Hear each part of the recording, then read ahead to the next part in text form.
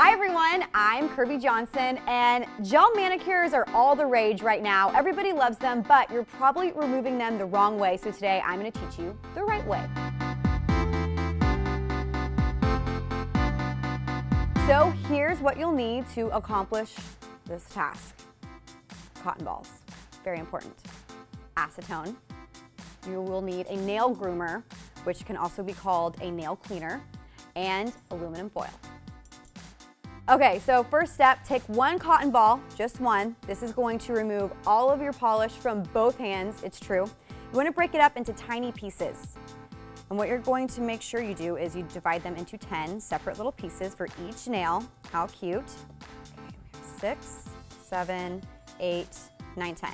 All right, they don't need to be very thick because what you're going to do now is dip them into your acetone. All right, once it's completely saturated, just wring it out a tiny bit.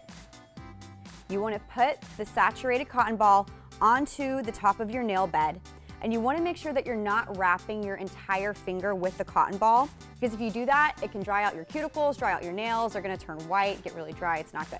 So just make sure you place it right on top of the nail bed, and then from here, take a piece of aluminum foil, I've already cut these into smaller pieces, and wrap it. What this is going to do is create a heat conducting type of mechanism, which I know that sounds super scientific, but what it's going to do is make sure that the acetone completely goes through the gel on top of your nail, and then that way in about 5 to 10 minutes we're going to take this nail groomer and scrape the gel right off the top of the nail. It's going to be really easy, it's not going to peel or damage your nails. Okay, so now that I sufficiently look like I'm E.T. phoning home, you want to leave this on for about 5 minutes, or if you just got your gel nails and they've only been on for about a week, you might want to leave them on for 10. And then we're going to check them, kind of like you would check highlights.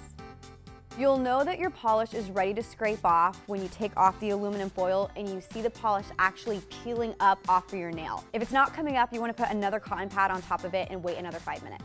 So I'm letting these two nails soak a little bit longer because they did need a little bit more time.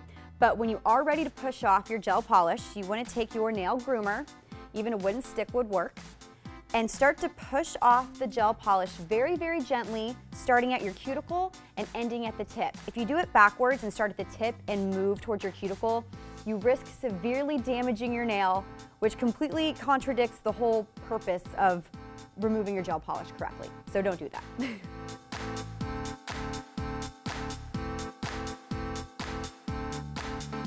Okay, so now that you've removed all of your polish, you want to take one more cotton ball, dip it in some acetone, and just swipe over your nail lightly to get rid of any excess polish that may be left over. And then you might notice that maybe your cuticles are a little bit dry, maybe your nails are too. All you need is a bit of cuticle oil and even a moisturizer, and you're good to go. And now you know the right way to remove your gel manicure without sanding down your polish or peeling it off. I'm Kirbie, and we'll see you next time on PopSugar Beauty.